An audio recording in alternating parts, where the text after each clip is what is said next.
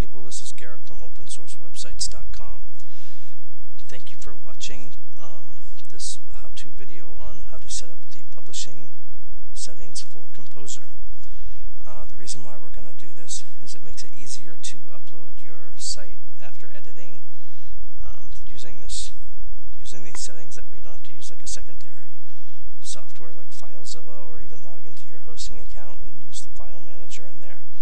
So, and Kompozer is free. It's unlike Dreamweaver where you have to pay for it. However, it does have a lot of features Dreamweaver does. So it's nice to use because it's free. So to get Kompozer, all you do is just open up a browser, go to kompozer.net. That's kompozer.net. And then once you get to the site, you'll scroll down and you'll see a big download button. That'll allow you to download the latest version of Kompozer. And once you download it, it'll look like this. That's Kompozer. And what we're going to do is we're going to create the site in here. So this is the site manager. We're going to create the publishing settings under here. These two computers, you just click those, and then you set up the site name. I'm just going to name it the actual website address. And then here, the website information, you put the actual HTTP address. And then on the server, we're just going to put OpenSourceWebsites.com, so it doesn't necessarily have to have the www.com or whatever. And then here we need the FTP user name and password. And to get that, if you don't know it off the top of your head, you'll need to go to your hosting account. And I use oneandone.com. A lot of people use GoDaddy or any other hosting account. It'll be similar verbiage. It'll usually be under FTP account information or FTP user information.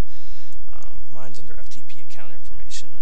And a lot of times they don't actually show the password, but they'll show the username. And if you don't have one set up, all you'll have to do is just create a new user under one-and-one. I'm sure it's similar under GoDaddy. Just create the user. You get to pick the password most times. But here, we're just going to need the username. I already know what the password is. So, we'll put the username in.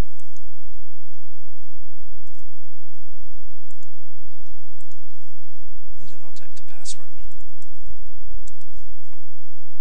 We'll click Save Password. That way I don't have to create or type it in every time.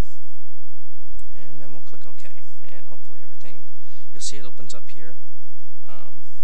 It puts the website name there. If I click the plus, it should connect to the FTP server, and all your files will show up here.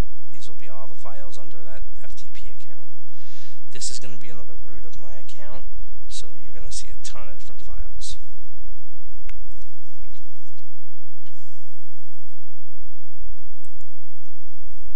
As you can see, we've connected to the FTP server here.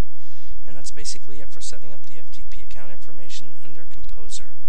Thanks again for joining me at this how-to video from OpenSourceWebsites.com, and you have a great night.